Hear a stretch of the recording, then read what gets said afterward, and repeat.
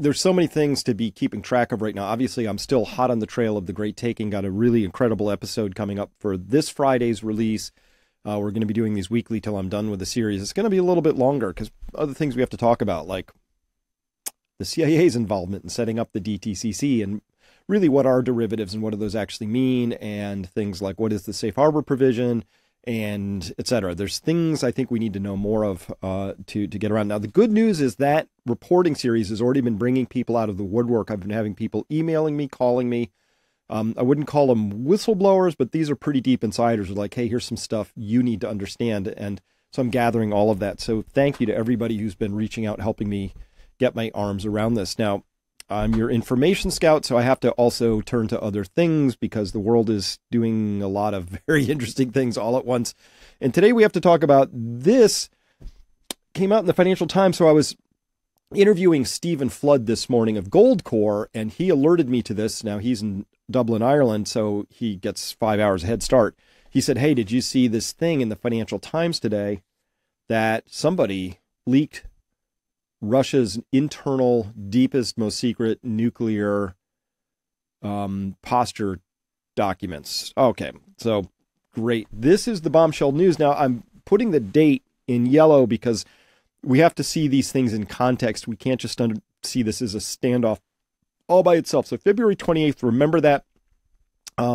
This is when it comes out, and it's leaked. Russian military files reveal criteria for a nuclear strike. Kind of a soft headline. It's more than that. And by the way, this is one of your subscription benefits. I went my subscription to the Financial Times, I let it lapse a long time ago because I don't like paying for propaganda, but I thought this was such an important report. I resubscribe, $279 that you don't have to pay to get access to this and other such propaganda. I take the bullet for you. And so remember, so just a little context before we get there. February 26th, this comes out where allegedly the Russian military intelligence services caught this guy, kind of an unassuming guy, who said that he was trained and working with special communications collection and detonating explosive devices. And he was doing all of this. And here's the transcript. He said on January 31st of this year, 2024, he received a task from the curator to pick up an explosive device from a hiding place and use it to blow up a car. What was promised to you? $4,000. Where was the explosive device supposed to be used? In the underground parking of the Four Seasons Hotel in Moscow. I was supposed to pick up the explosive device from a hiding place, place it under the car. Who was it targeting? I wasn't told. Do you know who the target was now? Yes, American journalist Tucker Carlson. Okay, so that's the 26th. We get this report comes out, and I'll show you where that came from later. But I just want to set up that we have that coming out, and then we have this report from the New York Times about the CIA operating in Ukraine, and now we have this Financial Times report. So I think we have to see it within the suite of these things. There is an intelligence battle operating. We're out here in the cheap seats. We don't actually know what's going on. We just know the effect of what they want us to know. So this is something Russia wanted us to know about, and this is something the Financial Times wants us to know about. They say here, quote, Vladimir Putin's forces have rehearsed using tactical nuclear weapons at an early stage of conflict with a major world power, according to leaked Russian military files that include training scenarios for an invasion by China. Now, leaked. What does leaked mean? Leaked could mean stolen, could mean that we've penetrated their systems. It could mean that somebody inside is an agent or a double agent has been turned. Who knows? But leaked is makes it sound like somebody inside Russia gave them to us. I'm not sure that's true. We don't have any data for this. By the way, nothing in this article reveals anything about the actual documents. We don't get to see them. We don't get to evaluate them. Somebody else evaluated them, told the Financial Times about it. So again, this is a cloak and dagger world. Who knows what reality is? But we do know what they want us to know about these things. So we know what they're telling us about them. And here's one of the most important things. They said the classified papers seen by the Financial Times describe a threshold for using tactical nuclear weapons that is lower than Russia has ever publicly admitted, according to experts who reviewed and verified the documents. Oh, they've lowered the threshold. Those evil Ruskies, you know, they've got this thing. They haven't even publicly told anybody about this. I disagree. Putin has been out there for a very long time. Medvedev, same thing. They've said, listen, NATO, if you really want to push us too hard in Ukraine, we will remind you that we are a nuclear superpower. In 2014, after the whole Maidan revolution that we now know was put on by Western intelligence agencies, hello CIA, and all those snipers that were like pew pew and killed people. Oh no, Yanukovych has got to flee Kiev, right?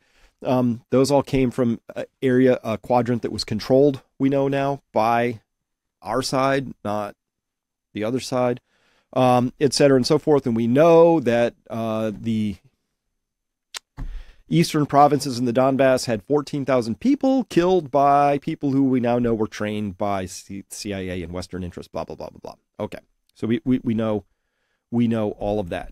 And as well, in 2014, right after all of that sort of developing, Russia took the opportunity to fire off at least one set of every nuclear capable platform. And by the way, they have a lot of these so-called tactical nukes, which are different from strategic bombs. The tactical nukes are meant to be used in a battlefield. The strategic bombs fly over the North Pole and ICBMs and take out cities and do all that other stuff, right? So they fired off all of their platforms, from submarines, planes, trains, automobiles, trucks, artillery, from silos. And they just basically said, if you were wondering if this stuff rusted away in the silos, the answer is no. Everything fired off. They took video of it. They put it up on YouTube. I talked about it back in the day. I'm like, why is Russia telling us so demonstrably that they have nukes and they work, right? We should know this. But I think they think that their adversaries may have forgotten this. Remember, this is what happens when your managerial class grows up in a world of abstractions and starts leading by abstractions, and they forget about how the real world works. And everything I've heard from Putin is he's a little concerned that Western leadership has maybe lost its grasp of the basics of how reality functions. And you might think he's got a point, because you can see Germany is busy trying to get rid of its own farmers, and same with much of Europe. And it's a very bizarre thing. You're like, do you guys not know where your food comes from? Are you that living in a la-la world of abstraction that you've forgotten where food comes from? The answer is, yeah, it seems so. At any rate, carrying on, where did these come from, we wonder? The cache consists of 29 secret Russian military files drawn up between 2008 and 2014, so these are at least a decade old. So this means wherever we got these from, these were compromised a decade ago or more. Well, at least a decade ago, I guess, including scenarios for wargaming and presentations for naval officers, which discuss operating principles for the use of nuclear weapons. Criteria for a potential nuclear response range from an enemy incursion on Russian territory to more specific triggers, such as the destruction of 20% of Russia's strategic ballistic missile submarines. But the common element here is they're basically saying, look, if you attack us, that's when we would use these. To me, that seems like a perfectly reasonable threshold. I mean, they're basically saying, if you're attacking Russian territory, we may use these things. I don't think that's anybody just like, we all know that in war, you can have all the rules you want, but they will go right out the window the minute you start losing. We all know that if the United States was losing its own territory to, say, Chinese invasion on the West Coast, would we use tactical nukes? You betcha. Right? There's nothing, they're spinning this as if this is some kind of like a big revelation that Russia now has this weird standard. Everybody who's got tactical nukes uses them as a defensive deterrent and says, by the way, we will use them if you come and attack our country. So I don't think there's anything new to me in that. But what is interesting is, again, propaganda 101. Let's explore the ways in which they are using their PSYOP propaganda wording verbiage to help. This I think is the heart of the article. I could be wrong, but I think it's this. Quote, this is the first time we have seen documents like this reported in the public domain, hinting that maybe we've been seeing these things privately. Said Alexander Gabuev, director of the Carnegie Russia Eurasia Center in Berlin. Hey, there's the Carnegies again. They show that the operational threshold for using nuclear weapons is pretty low if the desired result can't be achieved through conventional means. The threshold is low if they can't achieve what they want through conventional means. This is a really bizarre way to talk about breaking the seal on using nuclear weapons, right? So that's interesting, because they've set the frame here that there are desired results that are reasonable. And if you can't get those desired results, you can't get those conventionally, maybe nukes fit in.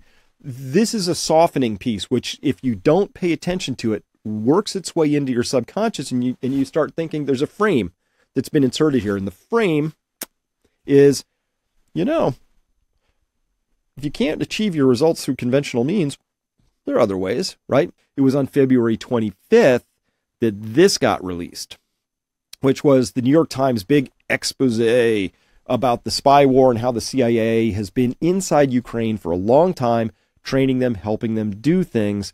So why, we all know this. The New York Times is not a news organization. It's a propaganda outlet. So